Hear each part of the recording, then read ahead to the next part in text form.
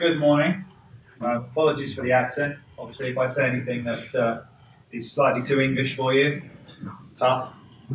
All right, you all claim to speak English, so you should understand anyway. All right, even though it's a weird kind of English.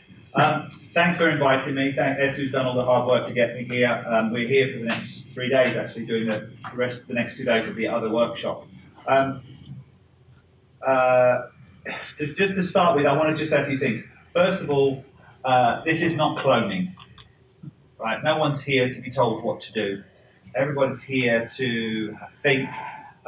Actually, when Esther said, "Can you cover this topic?" I said, "Yeah, how long?" And he said 3 hours, and I said, "Probably take about 3 days," because there's a hell of a lot to know about this. Last year, I was in San Salvador doing something for ITF in Central America, and I pretty much worked with 30 key coaches from Central America, from all the different countries. And after 6 days of being on court from 8 in the morning till 6 at night every day, I left, got on the aeroplane and started writing the things that we'd forgotten to talk about. And after 5 pages, I decided to stop writing. There's so much to know in this space. And I always describe myself as the one-eyed man in the world of the blind. Right, there's this much to know about 10 and under. I know this much. Most people know that much, which puts me here instead of being there. But you know what? There's all that bit over there that I have no clue about. And I also have the luxury of just doing this. I don't have to deal with complaining ladies at the club. I don't have to deal with the girls that want to text each other from one baseline to the other baseline whilst they're on the same court. I don't have to deal with team practice. I don't have to deal with any of that stuff. All I have to deal with is 10 and under. So literally, I'll get up every morning and think about little kids and think about how we can improve that product. And 10 and under is by no means perfect. Big problems at the moment with girls' tennis in 10 and under, because all of a sudden people start looking at these little girls and going, wow, and they start treating them like they're 15 when they're still very sensitive. And so there's lots of other problems with competition. So there's no perfect Harry Potter magic wand, and we're not going to pretend that we're as Harry Potter as quickly as possible, get them to the yellow ball as fast as they possibly can. And still there's a lot of us that perhaps think that that's what we're trying to do. This is just a way to get kids to a yellow ball. And one of the challenges I'll throw out here is, as a kind of, the home of American tennis almost, with the number of people that you have playing tennis, you should have a lot more tennis players. You have bright, intelligent kids that you get to teach in the most positive sporting environment in the world, and you still don't have many players. And kind of that's why 10 and under fills that slot really well for the US. Right now, Uzbekistan is statistically more successful than the US if you take the number of people playing. And that shouldn't be the case. Really shouldn't be the case, because you shouldn't be producing a lot of players. So I want you to take that in mind all the way through and think about who you're teaching, who the kids are that you have, what you should be trying to get from them, how they are, who they are in every other walk of life.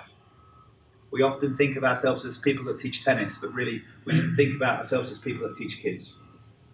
And in that regard, you have to understand who you're teaching, how they think, how they grow, how they learn, and then think about what you do in your coaching.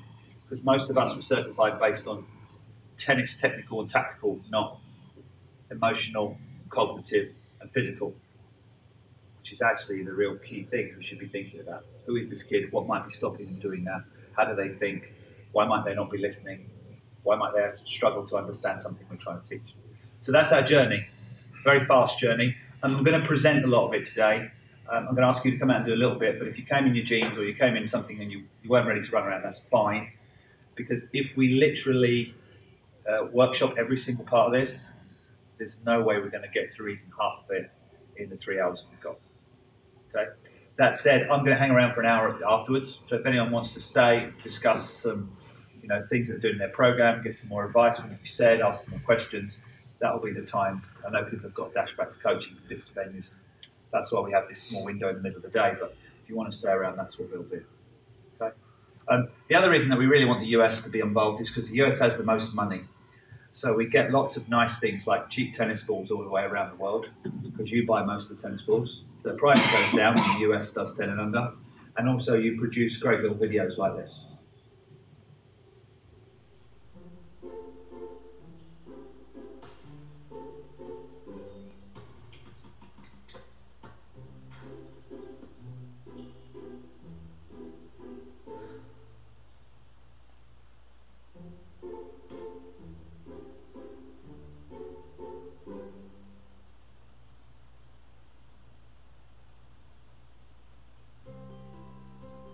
is coming to tennis, and kids are leading the way.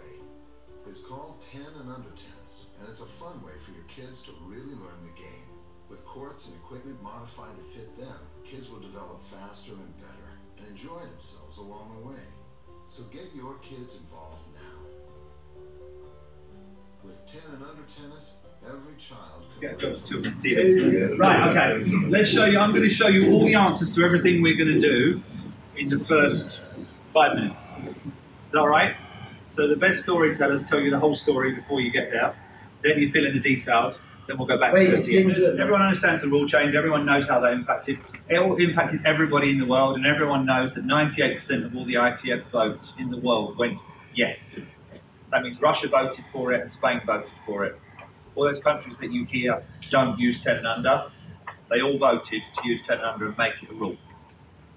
Okay, so every country also has its very own unique way of approaching things. That's why I said it's about not cloning. I work for the Dutch Federation, and so if you go to the Netherlands, if you drive 3 hours south, do you know where you are? Testing geography.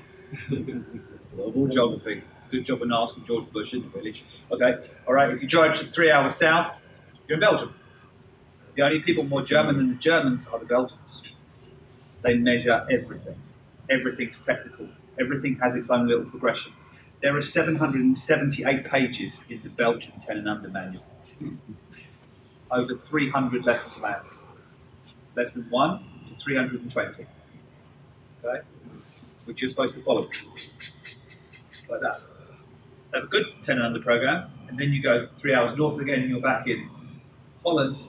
And in the Netherlands, they removed every reference to grip from the whole of the technical competencies all the way through. Because they believe in racket-based control and form follows function. So you've got two completely different tennis cultures, both doing 10 and Under very, very well. So that's one of the things I want you to understand. Your tennis, you know, if you look at the number of people playing, I also work with Norway. Norway has 200 coaches in the whole country, and half of those are Swedish. And 175 clubs in the whole country, and half of those are snowed in for most of the year. Right? So that's like less than is in a state. Right? And they basically have a model that they go in one direction. So I want you to start thinking about maybe, the good thing about the US, as an outsider, the thing I like is the diversity. If you're going to get Norway to move in one direction, I think that's quite simple. You get 100 of the 200 coaches on board and we're all cooking. Right? If you're going to get the US to move in the same direction, that's a whole different animal. That's like trying to race the Titanic with a toothpick, really. Just too big. So I think everyone has to look after their own backyard, determine what their model is, what their bus is, what their philosophy is, and how they go forwards. And that's what we do a lot. My company does a lot in this here in the US. We write curriculum for different people.